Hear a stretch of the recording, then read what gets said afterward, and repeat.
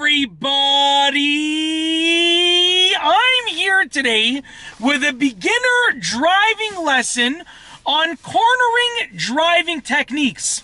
In this video, I'll be going over some basic cornering techniques that you can use while driving a car. Alright, so let's get right to it. I consider cornering to be taking a turn while still moving, for the most part. I consider it to be basically turning without stopping the car. Now, you might consider it to be something different, but for this video, relevancy-wise, it is going to be about turning a car while not stopping. So, let's go over the techniques. I apologize about the poor lighting. I'm filming this late at night. I'm about to go to the gym, pump some iron, and I wanted to make this video. So, the first technique is looking. Now, believe it or not, you got to look where you want the car to go. If you're turning right, you're not going to be looking straight. You're going to be looking slightly to your right, okay? If you're turning left, you're going to be looking slightly to your left, okay? So what I'm going to do is I'm just going to drive. I'm in an empty parking lot. This is like on the other side of the gym. There's nobody here. This is all offices right here. Everybody's long gone. If I'm turning right, I'm looking over here towards the right. Let's make sure there's no cars coming, okay? If I'm turning left, I'm looking right here towards the left. Very simple and straightforward.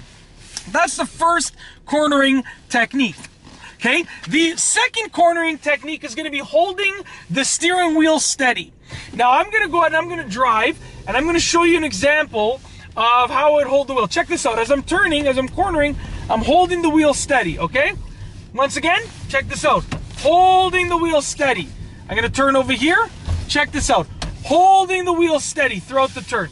Now, whether you turn with push-pull steering, hand over hand, or one-handed steering, basically the idea is that you want to turn the wheel, hold it, and then release it when you're done the turn, okay? Holding the wheel steady is a key factor for cornering properly. The third technique is going to be making micro adjustments. Now, micro adjustments are essentially when you're just moving the steering wheel a little bit throughout the turn. So check this out. If we were robots, or if our cars would drive automatically, which they will in the future, if they would do that right now, then they'd be able to turn the wheel, hold it in the exact same precise spot, and then release it at the exact precise time. But we're not that good. And if you think you're that good, you shouldn't be behind the steering wheel, to be honest with you. We're humans. We don't know how much exactly to turn the wheel, so we turn it roughly what we think, and then we make tiny little adjustments. As you can see right here, watch my finger. Tiny little adjustments that are done throughout the turning process. And when you make those tiny adjustments, they help perfect that curvature. So it's not perfect as is, but you make it perfect by making those micro adjustments. And that's the third cornering driving technique. The fourth cornering driving technique is basically getting your car centered during the turn. And by that, I mean centered within your available spacing. So if I'm turning right here, I don't want to be too far to the right of my available space or too far to the left, okay? I want to be just centered. So check this out. I'm going to make a right turn here in the parking lot, just like that. And I want to be roughly centered exactly throughout the turn. Very simple. I'll make another right turn over here, okay? I want to be roughly centered throughout the turn. If I'm making a right turn and I'm too far to the right, I release the wheel a little bit to make my way towards the center. You want to be roughly centered. Did I say perfectly centered? No, I did not. That is not what I said. I said roughly centered. That's what you want to be.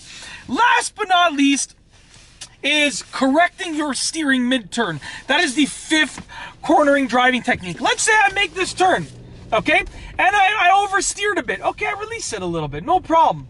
And then I continue making the turn. Let's say I am going to make this turn over here. So I'm making this turn. Oh, I understeered. No problem. I give it a little bit of extra juice, just like that. At the end of the day, and I'll just make a few turns here to show you, at the end of the day, it's not about being perfect. It's about getting as close to perfect as humanly possible.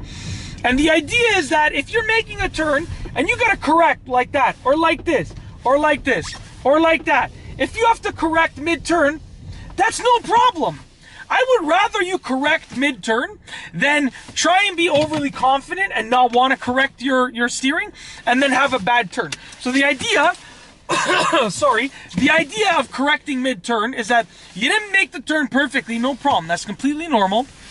So you correct it. And that's basically it. Those are essentially the 5 cornering driving techniques that you have to think about and use when you're turning. If you use these effectively, you should be able to corner and make those cornering turns properly, safely, and effectively with ease. And that's it. If you like this video, please be sure to give it a thumbs up. Let me know what you think down below as a comment. And of course, be sure to subscribe for more great car and driving videos just like this one. And that's all I have for you today. Thanks for watching.